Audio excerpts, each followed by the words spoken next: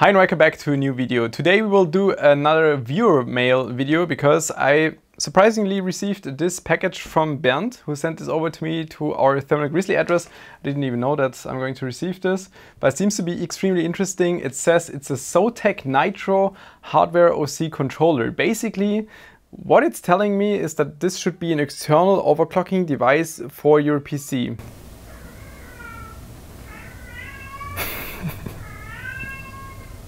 Makita?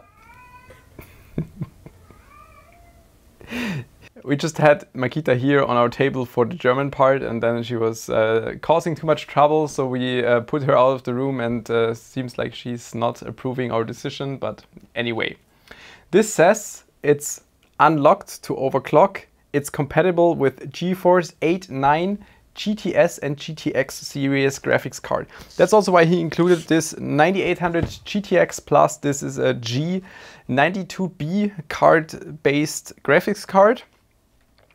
Few years older, but will be very interesting if this is also working with more recent cards, maybe, because it says it's supporting GTX cards, right? So it could be GTX 1080, I don't know. We will find out. Just looking at the packaging, we have this, like, I don't know, orange, reddish thing inside, like the ZOTAC colored thing. A stand. Looking at the back, seems like a USB cable for connection and driver CDs included. This thing is definitely featuring a VFD display, so not like an OLED, but VFD is basically a display with like predefined segments which are lighting up. Might be able to see that over the camera. So not much to it apart from a USB connector and 3 buttons. We have a stand to put it on, USB cable. But what I really like is that it says support for XP and Vista. And Vista should mean that we should be able to run this on a more recent platform, hopefully. The graphics card which Bernd included into the delivery is a 9800 GTX Plus, so it's a G92B card. And this should also be no problem to install this on Windows 10. And then I hope that we can just get the Vista driver to run on Windows 10. It's also a different story to always get legacy cards to run on more recent systems. That's sometimes a bit of a problem with like CSM and stuff, but should be no problem on this C390 platform with this 8700K. Driver is installed for that card, so that was really no problem at all. Okay, so at least if you just connect this via USB, nothing happens. Like nothing. Okay, so maybe we just install the driver from the CD. Let's see if this works out on Win 10. But seems to be no problem. That was easy. Definitely made some good progress after trying to install it again in the device manager. Check this out. So if I launch the ZOTAC Firestorm software that is included, I can power this up. But for whatever reason, this is making an extremely strange noise. I'm not sure if you could pick it up after I started this thing. I will move my microphone closer. Not sure if you could hear it, but that is an extremely annoying noise. Not sure what it comes from. Seems like there is like an inverter included, like some thing that transforms maybe DC to AC to a high voltage or something. That's how it sounds at least. The interesting thing is that it seems to only work with this very specific version of ZOTAC Firestorm, which is not available for public download. If you take this version, for example, which is the oldest you can download in public from the ZOTAC website, this already looks much more familiar to a latest MSI Afterburner version, for example. But if I close the application in the back now, you might notice this by the annoying noise that's gone, the display also shut off. So yeah, I'm not quite sure if it will support any more recent cards.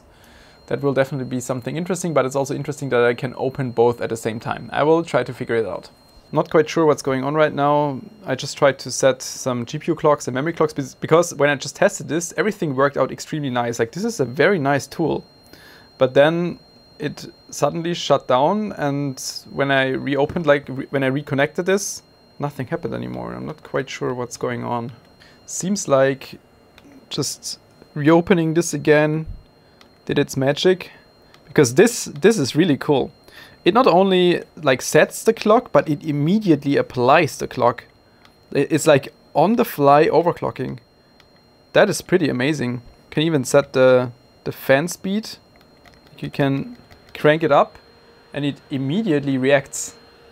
That's pretty cool. It's not the most recent card, but a few generations younger, now trying with the GTX 580 Lightning from MSI.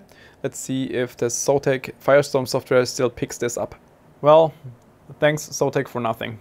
I'm not sure if the error message itself is just trash, like the way it's programmed, because looking at this Sparkle card, it also does not appear to be a ZOTAC card. That's why I'm not sure if it just means that it's not compatible, like a 580 might be too new, or if there is like a certain artificial limitation. The only ZOTAC card I still have here is this 8800 GT. Like all my new cards I have are not ZOTAC. There are all other brands, but not ZOTAC. So yeah, I will just try to add this one to the 580 and then see if this is some kind of workaround or not. You could probably say that it was expected, but this solution did not work. Okay, now check this out. I just switched to a 3080 Ti because I thought, I mean, this is like non-branded card, like just pure NVIDIA. It works. It seems to work. And even the clock should be probably all right. This should be the 2D clock. That's amazing. I will just check with GPU-C, like opening the render test and see if it can run 3D clocks. Yeah, seems not to refresh it. Let's try to simply just close it and reopen the software. Damn it, it's still only 420. Tried a lot of things, but yeah, it just seems to be not compatible. It kind of makes sense because it's a quite old software and it was certainly not written for these latest GPUs, but yeah, you can already see that the menu even is already not active. It's picking up things because you can see the temperature is changing. So if I run like GPU-C render test, the temperature is rising, but I just cannot change anything. And also the clock is not changing. So yeah, too bad, too bad.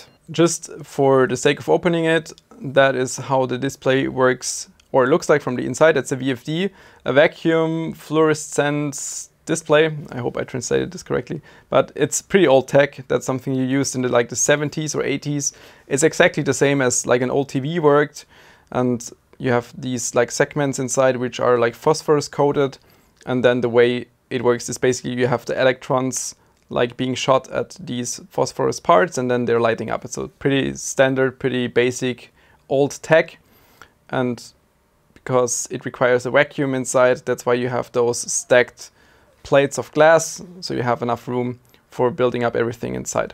Pretty basic technology, but also very strong technology, works for ages, but also explains why we had this like loud noise, because you can operate them with DC voltage and also AC voltage. But since we have like an, I don't know, 100 volt capacitor on the side, it could be that this is run with AC, and then if it's like AC, then it could also be just like, I don't know, like 30, 40, 50 kilohertz. And that could generate the noise we probably heard. Overall, it was a pretty nice thing to test. Never seen it before, also with the type of display they used. But at the same time, it's such an annoying thing because it's such an annoying tone all the time. I don't know, like doing this for 30 minutes, like for an XOC session or whatever, when your fans are spinning at 100% fan speed anyway, no problem at all. But yeah, okay, Sheik wants to join as usual. She seems not to, I mean, okay. She seems not to care about the annoying noise, but it seems like she's interested in checking out Microsoft support. Anyway, I mean, the display itself, like just from the sharpness and everything and the depth of color and everything you have is amazing. Like this type of display is absolutely beautiful. It also looks much better than any like LCD and stuff. But just this noise would drive you crazy. I don't see how anybody would put this on his table for longer than like 30 minutes without going completely nuts. At the same time, it just reminds me that like limiting devices like this to a certain vendor, like just limiting this to ZOTAC is so unnecessary and so stupid. And I also found a review from Tech Power Up from like 14 years ago, which also directly stated that the biggest like criticism point is that it's only limited to ZOTAC cards. It seems to be open for like maybe NVIDIA reference cards, but whenever it's branded, as we saw with like MSI or ASUS, then it won't pick it up. By the way, I checked, this is also getting detected as like NVIDIA card and not like a Sparkle card. That's probably why we were able to use this in the first place. Otherwise, it would probably not be possible. Overall, pretty nice thing. Thanks to Bernd for shooting this over to us, so we were able to check this out. Thanks for tuning in. See you next time. Bye bye.